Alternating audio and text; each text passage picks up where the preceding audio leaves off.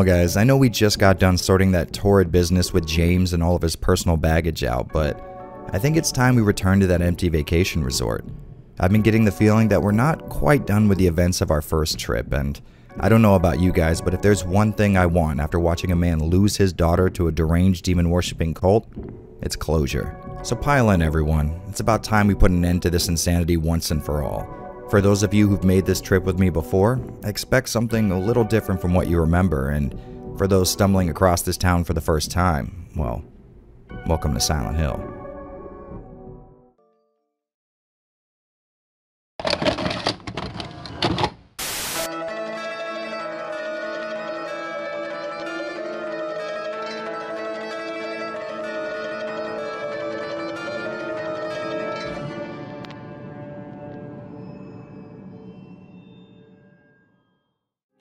Back in the heyday of the PS2, Konami could be called a lot of things, but unwilling to capitalize on a successful franchise is definitely not one of them.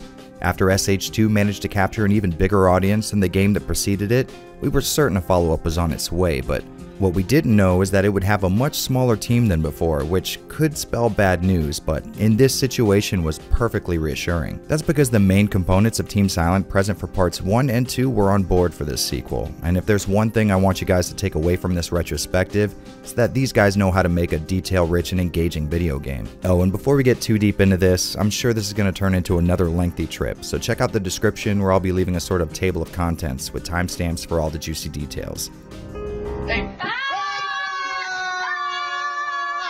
And with that out of the way, just like before, E3 and the gaming press at the time made sure we were assaulted on all sides with Silent Hill 3 media, and just like before, this worked perfectly in getting me excited as hell. It was very clear from the outset that Team Silent had the goal of one-upping their previous effort, an idea that might have seemed impossible at the time, but, well, we had no idea what we were in for.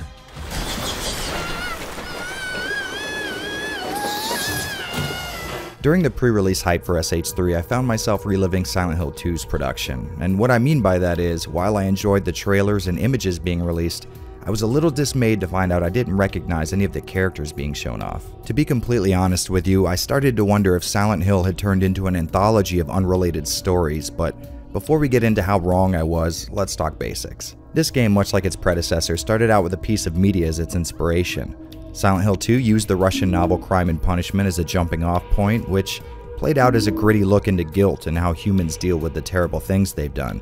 Well, this time around it seems like Jacob's Ladder was the siren call for Team Silent, only this one wouldn't be as much of a one-to-one adaptation. Instead, Jacob's Ladder plays more of an auxiliary role, inspiring themes of questioning reality and whether or not all of this is as it seems. But these ideas tend to remain on the periphery. The main story is more of a traditional tale of, well, let's just take it from the top. You come here and enjoy spilling their blood. Silent Hill 3 starts off with a nightmare of a terribly creepy amusement park, and at its apex, our main character wakes up in her local mall. After a quick call to her dad to explain her lateness, she's confronted by a PI named Douglas. Apparently, he knows her name and has been paid by a person who wants to find and talk to her.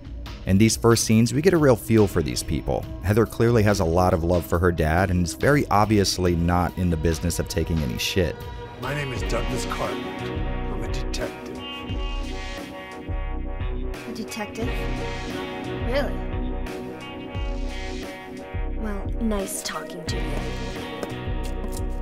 So to avoid any more time spent with a guy who looks like your local flasher, Heather ducks into the girl's bathroom and makes a hasty escape out the window. In trying to double back and lose the trenchcoat-wearing investigator, she stumbles across something unexpected, I guess? Well, maybe that's underselling the situation a bit.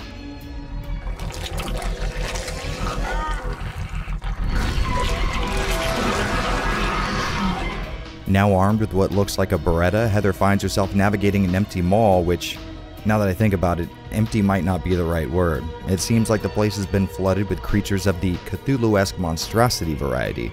Heather eventually finds another human, but in true Silent Hill fashion, she's more about delivering cryptic and puzzling statements, and less about properly explaining what the hell is going on around here. After what you could charitably call a conversation, Heather doubles over in pain and is introduced to a very familiar concept.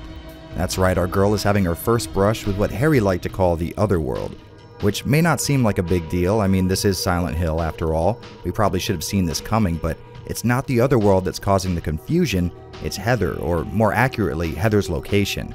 This is all taking place in Portland. Sure, we're used to Silent Hill's spiritual power being able to bring manifestations straight from your inner psyche and implement them into the real world, but how the hell is this happening outside of that cursed town? Team Silent seemed to be toying with the established mechanics of this world, and from this point on, I was absolutely hooked. I had never played a game that had me so interested right off the bat before. I mean, sure, I was initially here because of the series' pedigree, but the events happening in this very early part of the game perfectly set up a mystery I was more than happy to unravel. But I think mystery is the key word here. This game's events are better uncovered than they are explained, so as usual, I'd recommend skipping to the time on screen to avoid any spoilers to this incredible story. Okay? Alright, let's dig in a little deeper. After the mall incident and what must be the longest trip home anyone has ever taken, Heather comes home to find her father has been murdered by Claudia. And at this point, we start to ask ourselves, why the hell should we care? We've never even heard the man's voice, so why is his death being treated like such a meaningful moment? Well, take a quick look at that face. Yep, that's right, we are looking at Harry Mason, the main character of the first game, meaning Heather must be the little girl from the Good Plus ending, which of course opens a whole new world of questions as Heather and Douglas return to Silent Hill to get revenge on the woman who murdered her father.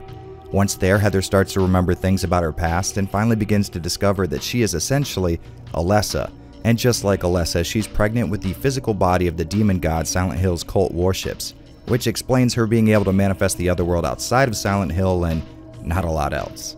Now, I don't know about you guys, but this was a twist that absolutely took me for a ride. Maybe it was my young age or the fact that I rarely try to figure out a story while I'm experiencing it, but finding out that I was playing as a person that was essentially the antagonist of the last game, or at the very least a conduit for the antagonist of the last game, really blew my mind. This made these characters automatically seem more familiar to me, and I think this is where I deviate from most SH fans. In my opinion, this is an amazing story, one that stands as the absolute best example of storytelling in the series bar none. You mock God? Traitor.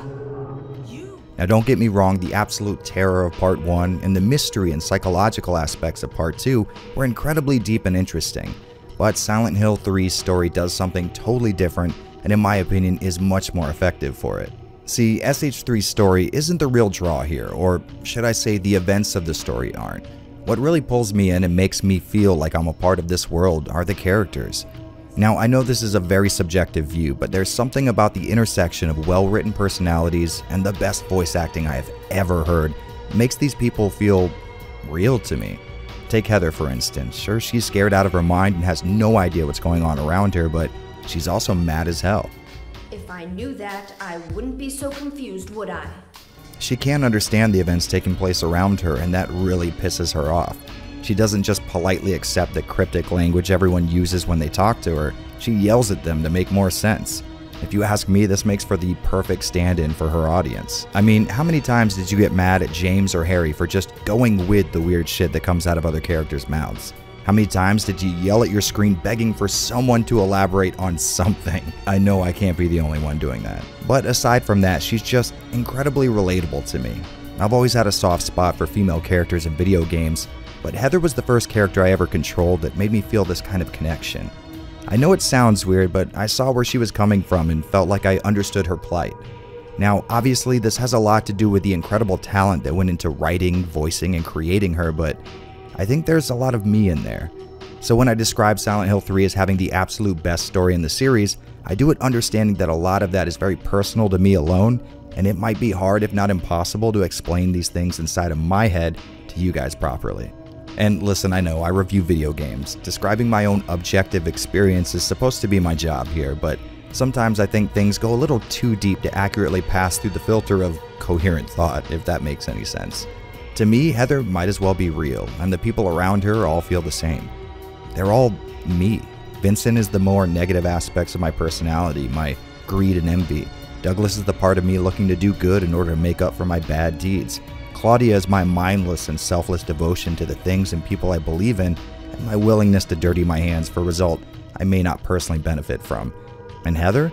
Now she's my passion, my teenage angst I still hold on to, and my protective attitude towards my friends and family. Okay, so I know this is getting a little deeper and more personal than I normally get, and I am 100% aware that I've described almost none of the plot so far, but sometimes I gotta write what's inside, and if that means a less informative description, well, that's gonna happen every once in a while. Like I said, I can't really verbalize all the things that make me love this story, its world, and its characters so much, but I hope there was something in these meandering words that gave you even a brief glimpse of my feelings regarding this incredible work. So I guess to sum things up, if you're looking for a meaningful world populated with characters that feel so real you could swear you've met them before, I'd say Silent Hill 3 will be your Citizen Kane. This is a deeply personal story for me, and I know this hasn't exactly been the most informative critique I've ever penned, but in this one instance, I'm more interested in expressing what's inside.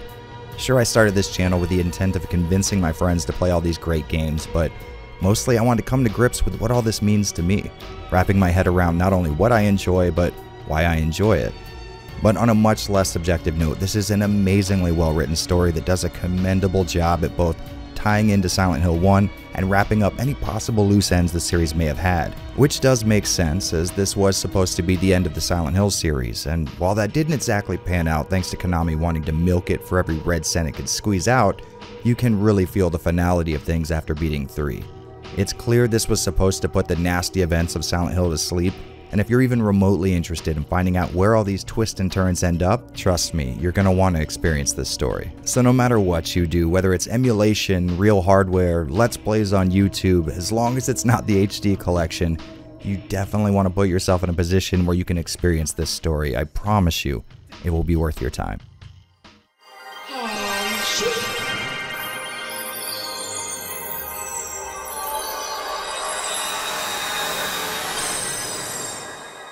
Silent Hill is a series that was always dedicated to emulating and improving on the survival horror experiences that made the genre great.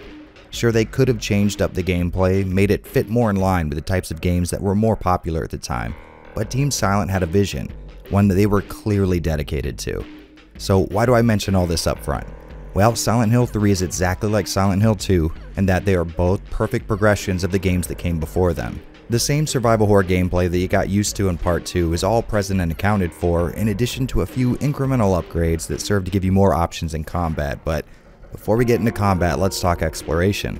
Silent Hills 1 and 2 were pretty similar in the sense that they were separated into two distinct but overlapping sections. One where our character would be exploring the actual town of Silent Hill, and another where they would be confined to a more strict interior area. When you had the freedom to explore the town, the game toyed with a very open world kind of feel, but of course nothing like what we know as open world today. Something more akin to Stalker, where most of the environment is cut off to the player, but a bit of persistence and some luck would have them stumbling upon a cache of healing items or ammo. Now, if you'll remember in my review of SH2, I said I was a little disappointed by the fact that it spent a little less time in the town and more time navigating the narrow hallways of an interior area. Well, I'm sad to say Part 3 continues this trend with even less time spent in the actual town than Part 2. Of course, in its defense, you do spend a good chunk of the game outside of the eponymous town itself, but still, I would have loved to have seen more familiar sights. Okay, so a little bit less frantically running around Silent Hill looking for spare health drinks. It's not ideal, but there are certainly worse things, so if we're spending even more time indoors, do these parts do enough to make up the difference? Well, in my opinion, Silent Hill 3's exploration gameplay blows both of its predecessors out of the water. I think a lot of it has to do with me finding the layouts of these areas to be just the perfect cross-section between organically explorable and realistic feeling architecture. Don't get me wrong now, SH2 had amazing locations to explore, but oftentimes they would seem sort of contrived. Honestly, I'm not really sure how to explain it. Maybe too video gamey would be the right way to say it. And of course, there was my one lingering complaint with 2 not having an abrupt shift to the other world, making exploration seem like it'd last twice as long. Well, good news is Silent Hill 3 has you bringing the other world forward at set points in the area, and just like 1, this helps immensely with keeping exploration from feeling stale. Almost like clockwork, as soon as I started to feel fatigued with an area, something would trigger Heather to manifest her fears and inner darkness into the environment. This means an altered layout and more of a challenge combat-wise, which was amazing for keeping me engaged.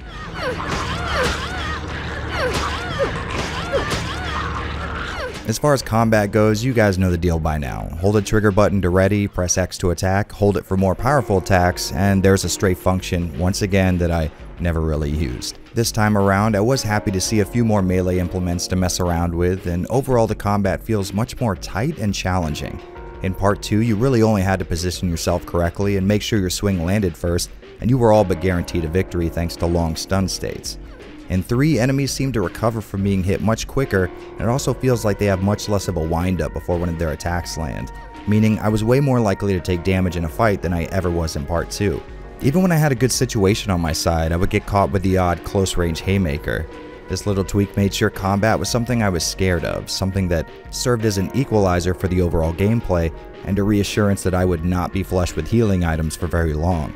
Which leads to my next point. This game is far more conservative with giving out ammo and supplies. At the end of Silent Hills 1 and 2, I was full to the brim with health drinks, first aid, and ammo. But in 3, I had to scrimp by with next to nothing for long periods of time. Sure, I had plenty of handgun ammo, but that was because I was actually running from most enemies, a tactic I only engaged in by habit in the older games instead of necessity.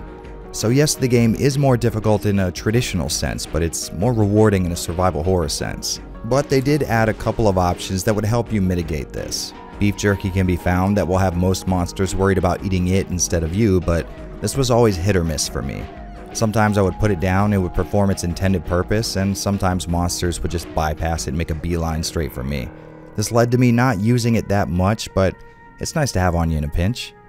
And in keeping with the theme of Team Silent making only small, incremental changes to their formula, Silent Hill 3 features items that can modify combat to a degree. From a bulletproof vest that decreases damage but reduces run speed, to a silencer that makes it easier to fight without alerting everyone in the room but decreases attack power. These little additions feel great and add a layer of complexity that wasn't present before. Of course, if you don't like messing with tradition, you can always elect not to pick these up or just not using them. For me, this was a genius way to augment your average survival horror combat without messing around too much with the pillars that make everything what it is. And speaking of which, you can't have survival horror without puzzles, and I have to say the challenge here seems a little more mechanical than previous games, which I know doesn't make any sense, so let me explain. Silent Hill has always been known for puzzles like figuring out which keys on a piano to play or where to put certain items based on some type of riddle or poem or math problem. And while 3 definitely has a few examples of this, it seems like most of the puzzles are the find obstruction then apply item to obstruction sort of variety. I was actually surprised by this, since the years have caused me to remember things slightly differently. Looking back, I always remembered the challenging puzzles in this game, but coming back to it, I was taken back when I found a more Resident Evil style approach to puzzles. Now, this isn't exactly a downside. I mean, both types are pretty damn satisfying, and it's not like the quality of these head scratchers has been diminished. They're just different, maybe in a way that only someone playing these games back to back would ever really notice. But there is one thing that got on my nerves a bit, and it's going to be very, very hard to verbalize, so here it goes. It seems like the environments were developed in such a way that they're just a bit off-center in regards to how Heather moves. Okay, so I know that doesn't make much sense, but this scene behind the mall has always been my benchmark for this. See here how I can't keep Heather in a straight line, kind of like the direction of this alley is laying in between forward and a diagonal in regards to Heather's possible degrees of movement. So why the hell would I spend so much time trying to explain such a dumb concept? Well, first off, if you're anything like me, you're going to notice it anytime you need to run long, straight lines, and, well, the rest of the gameplay is absolutely phenomenal. There's literally nothing to complain about here except for one very small thing that I can barely figure out.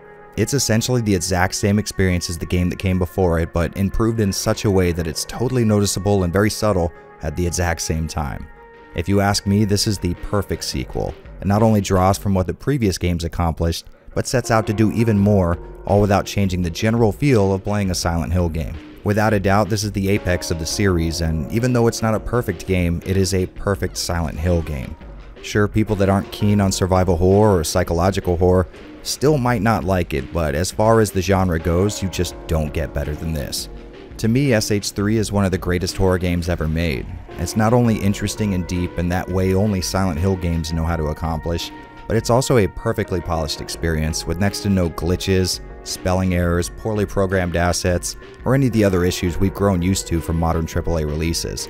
So, if you're looking to spend a good portion of your time equal parts scared, excited, and suffering from extreme amounts of existential dread, and let's face it, you should be, pick up a copy of Silent Hill 3. It truly is a marvel of creative and technical know-how and should serve as the game all modern attempts at survival horror must be compared against.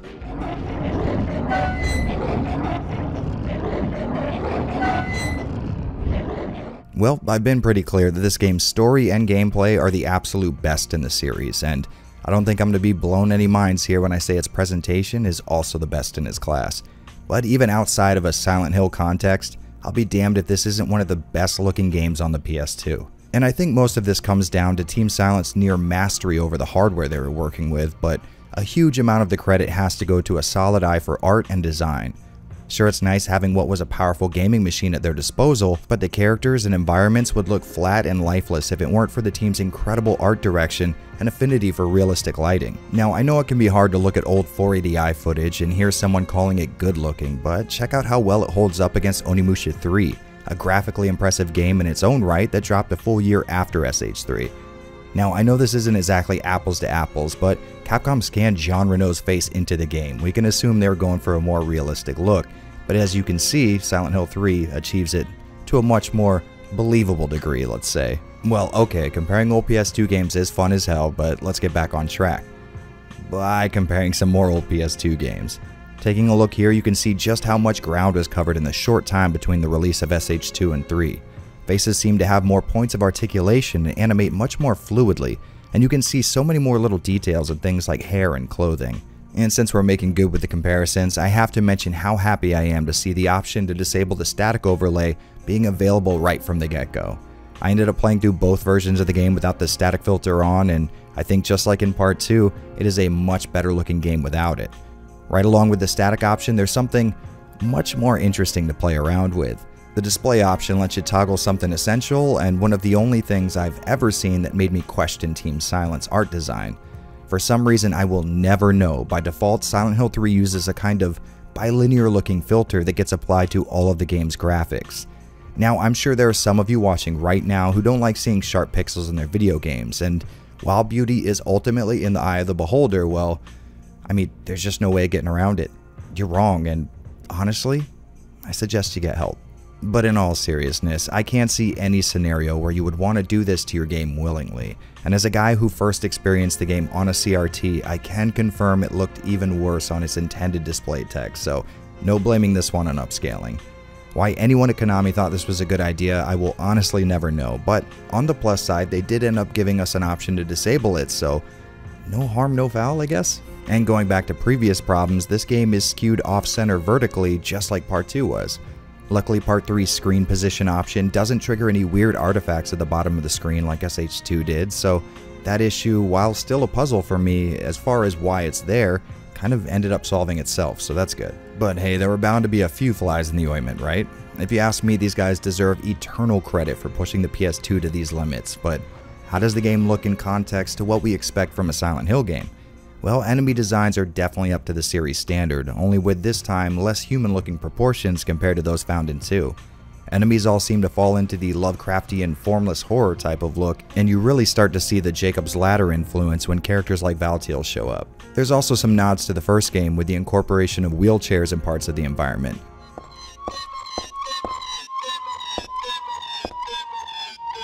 And since we're on the subject, man, this game has nailed realistic looking locations. Exploring the mall and subway station is incredibly surreal. These places look very convincing and show off Team Silent's well-known obsession with detail. For some reason, this area right here though, just outside of Heather's apartment, always struck a chord with me. I'm not sure if it's the lighting or design, but this place always felt real, kind of like it's somewhere I've been to before. But these locations are only half the story, and fans of the series will be happy to know that Silent Hill 3 does the other world justice.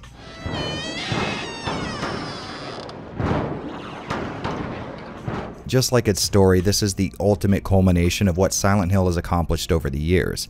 These locations look even more uninviting and downright terrifying than they ever have. The rust is rustier and the designs are even more dreamlike. I really like that the team made the other world look much more similar to how it did in Part 1. I mean, sure, Part 2 looked awesome with its ghost town decades after it's been abandoned and possibly hit by a natural disaster kind of look, but 3 hammers home a very similar design language to the first game, which I really appreciate. Getting just a bit off the beaten path, one thing that struck me after all these years of playing Silent Hill 3 is that the game doesn't use any pre-rendered CG cutscenes, which is a really crazy idea when you consider the fact that pre-rendered cutscenes essentially sold the last game. Now, this isn't a complaint for me because I really think it helps immersion when you don't have to be teleported to a CGI world every time someone needs to talk to you, but it was a really odd concept when it struck me because I never really noticed it, which is kinda cool. Once again, a huge emphasis on realistic lighting is present here, only this time with more of a focus on colored lighting in the environment. While the flashlight still uses a per vertex solution leaving triangular boundaries visible, there's a bit of a blur applied to the effect, which makes it much harder to notice. The same perspective correct shadows can be found on a lot of assets in the environment, and to this day, these still blow me away.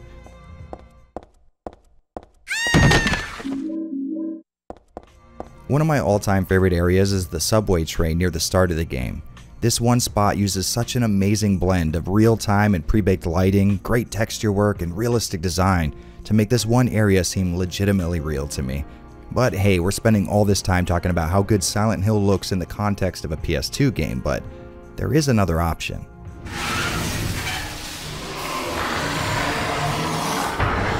A PC version of SH3 was rolled out only a few months after the original, and in a move that surprised the hell out of me and everyone I knew, Konami actually made up for their shoddy job porting SH2. Included is a configuration tool letting you set resolutions up to 1280 by 1024, and the game even lets you set rendering resolution, effectively allowing for a super sampled image. Once again, this is a port that I snagged on launch, and the experience compared to SH2's nasty PC version is night and day. I had no issues getting this up and running on my old Dell Optiplex back in the day, and everything from graphics to sound just seemed to work with no fuss. And I do have good news for you, modern operating systems do produce a similar result. I'm running this game essentially stock with the exception of a widescreen patch allowing me to get a full 1080p out of this bad boy, and I gotta say, it looks out of this world.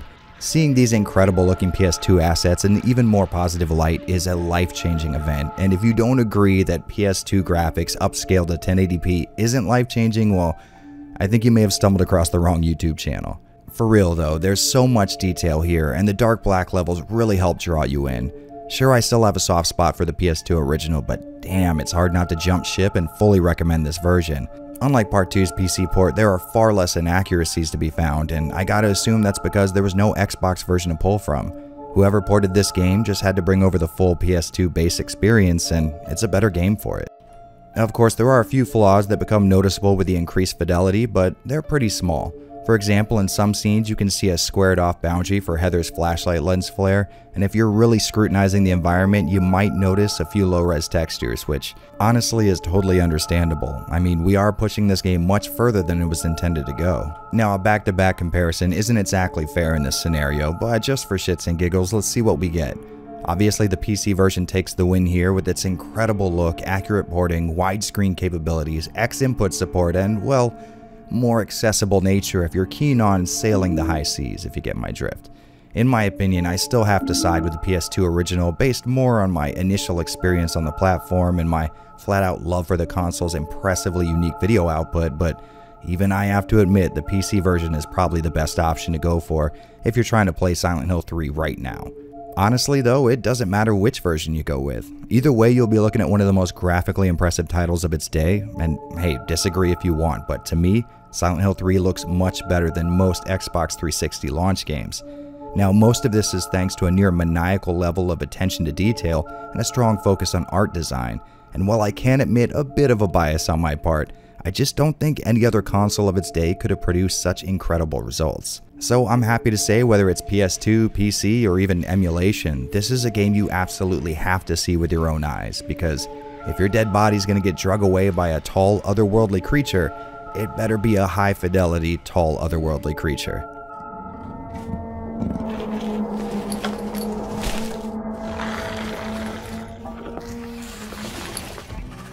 Well, by now you guys have probably noticed I don't spend as much time on Akira Yamaoka's incredible music in these videos, and trust me, it's not from a lack of interest.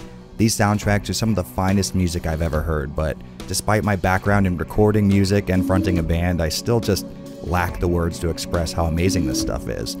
Well, luckily I have a friend who does not suffer from this problem. Evan over at the YouTube channel Game Music Minutia knows two things above all else: Silent Hill and how to describe music, so In the interest of finally having someone on here who knows what the hell they're talking about, take it away, Evan.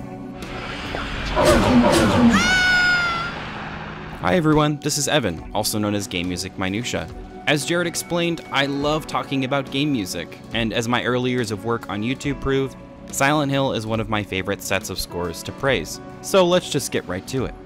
Through the first 4 entries in the series, composer and sound designer Akira Yamaoka managed to elevate the already beautiful and haunting visuals within the Team Silent games, making the scores and sounds an integral component of what we know as Silent Hill.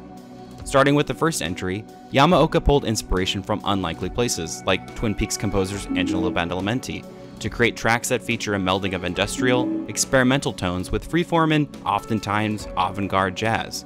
What's more, the impeccable sound design, from the sound of Harry's footsteps on metal grates to the incessantly terrifying radio feedback, brings Silent Hill to life, while also teaching the player how to differentiate between danger and safety.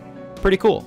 Yamaoka carried that same quality to Silent Hill 2, however, bringing a refined focus on characterization.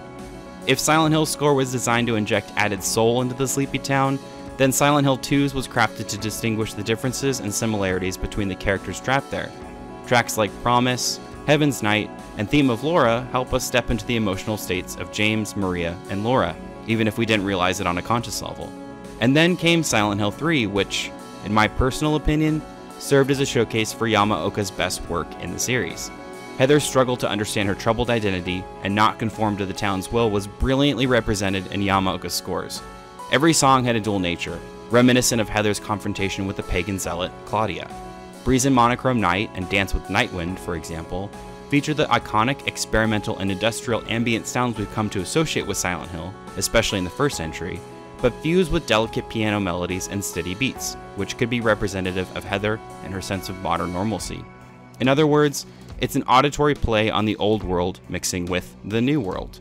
In addition, Silent Hill 3's score features several songs with lyrics, like the killer I Want Love, which brings some lounge-style music to the overall package. And pro tip, get the album and listen to the studio mix of I Want Love because it's life-changing. There's so much more I could say about the soundtrack, but for the sake of time and not hijacking Jared's video, I'll leave the praise there for now. Thanks for listening. It means a great deal, and everyone watching should be happy to know that they're supporting a great guy who works extremely hard to bring us content on so many amazing games. So thanks again, Jared. Back to you.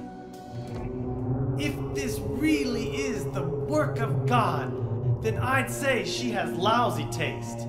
Well, by now, I hope my feelings on the matter are very, very clear. In my opinion, 3 is not only leaps and bounds above the other amazing entries in this series, but above most other PS2 games as far as satisfying gameplay, incredibly immersive stories, and razor-sharp graphics are concerned. This is truly the result of Team Silent's collective talent reaching some kind of theoretical maximum goodness. It's a culmination of all their techniques and know-how built up over the years, and it's fitting that Silent Hill 3 have that honor, as it was intended to be the last game of the franchise according to certain members of the team. I mean, it makes sense they would go out with a bang, and even though it sucks to have something you've enjoyed for 3 entries and 2 console generations come to an end, it's nice being present for a climactic ending to an incredibly interesting saga.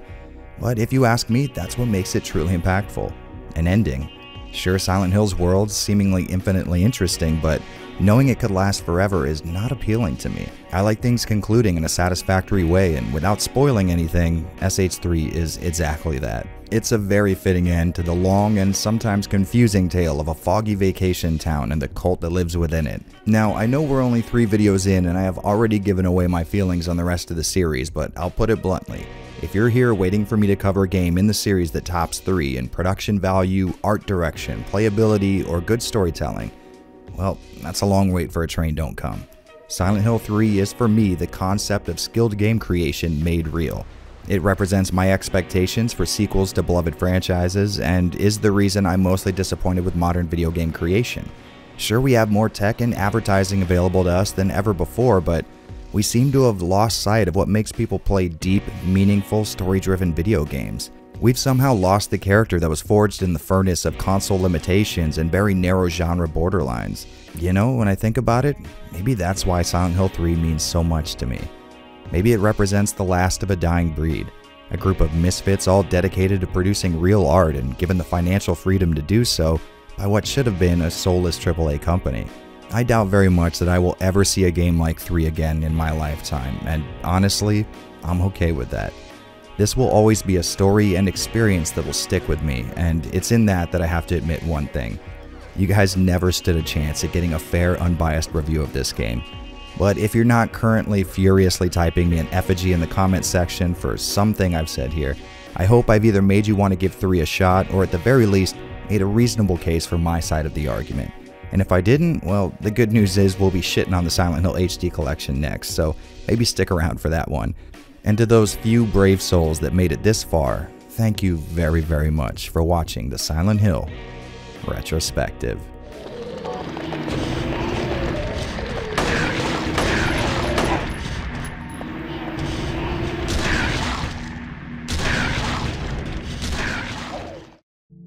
Hey guys, welcome to this, this is an end card. This was an end card. Welcome to the end card, guys.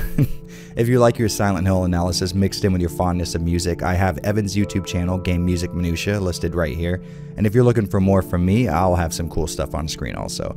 If you like independent videos like this one, maybe think about checking my Patreon out. And to the few of you that actually made it this far into the video, you're adorable and I love you. Now that's our little secret. Don't go around telling everyone.